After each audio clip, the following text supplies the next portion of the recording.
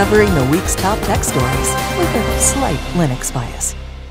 It turns out free security solutions may come at the cost of all of your browsing data. Avast's free antivirus tracker tracks users' online behavior and mines the data for companies like Microsoft, Pepsi, and Google.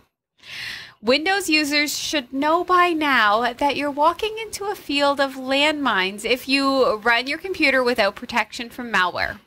So most people use antivirus software to make sure that they get some much needed privacy and security protections while using their computers online. And many, to the tune of about 500 million users, turn to free antivirus products thinking that there's no reason to pay for protection since there are programs available for free. However, free security suites can sometimes hoard your browsing data and other details and sell them to third parties. This is the case with the popular free antivirus from Avast, which is putting the privacy of around 400 million people at risk. At a time when high-profile tech executives are calling on governments to impose more stringent privacy rules, there's nothing like another reminder that everyone is fighting to get a hold of your habits, preferences, and pretty much any other data that can be used by advertisers to target you more easily. According to a joint investigation by Vice and PC Mag that involves leaked contracts and other company documents, Avast, along with its AVG subsidiary, have been keeping track of what users did online while using the free software they distribute. The scheme involves JumpShot, a company that, quote, provides insights into consumers' online journeys by measuring every search, click, and buy across 1,600 categories from more than 150 sites, including Amazon, Google, Netflix, and Walmart, end quote. Installing Avast's free antivirus automatically adds in a browser extension that collects information on your internet activity and sends it to JumpShot, packed and tagged with the unique identifier. Avast data collection includes searches on Google and Google Maps, YouTube videos, LinkedIn searches, and profile visits, and even what users view on adult websites. This gets sent to JumpShot's customers like Google, Microsoft, Pepsi, Sephora, Home Depot, Yelp, Intuit, and many others. Avast says it doesn't track any sensitive information like personal identification, phone numbers, or email.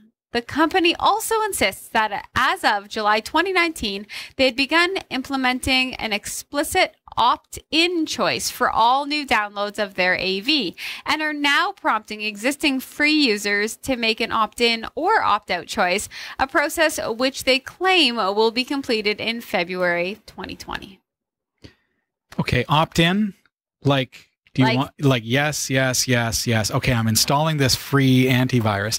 Yes, yes, yes, yes. Next, next, next, next, next. Okay, you just opted in. Yeah. Bam, we have all your stuff. And we're selling it to everyone. Why does this come as a surprise to people? No, it's not a surprise, Jeff. It's just proven. Free is never free. Well, exactly. I learned that as a kid. Nothing comes for free. If it's free, there's always something attached to it. Has Facebook not taught us anything? They've taught us a lot, Jeff. Like, we've learned so much. You know what? You know what I've learned by Facebook? That people just still use it. Yep. People yeah, just still do it. Like, yep. Jeff, you're still on Facebook. Yeah. I am still on Facebook. Yeah. It's a necessary evil. But no. I don't use Avast for this reason. Anytime I see a free virus software, I go, Antivirus. Antivirus, yeah. Like, I'm not touching it. That's why I do use subscription-based services, because when you're putting money behind it, there's a company that's going to actually stand behind their product as opposed to collecting your user data. Yeah, but there's Kaspersky and McAfee too. Sure, well, exactly, yes, but you could also get free versions of those. Okay, all right. But putting money at it doesn't necessarily mean it's good. But it's much better than, hey, get this for free. Like because you're paying for it somehow. Yeah. So yeah, the free versions of these products are definitely going to have some caveats to them for sure. I'm just wondering how long before we see some sort of lawsuit. Yeah, I don't because know. The interesting thing, you opted in, and it's a cop out because no, the opt-in wasn't until 2019. Yeah, but they've retroactively added it to the system. Right, but everybody's just going to hit okay. Okay. That, yeah. You know, okay. I do. Oh, I got another pop-up. Okay. Yeah. I'm the guy that reads the fine print before I sign up for something. Yeah.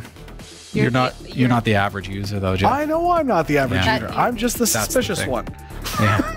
So many people are doing this. So many people don't really realize what's happening. Yeah. And that's... Now you know though, folks. Now you know.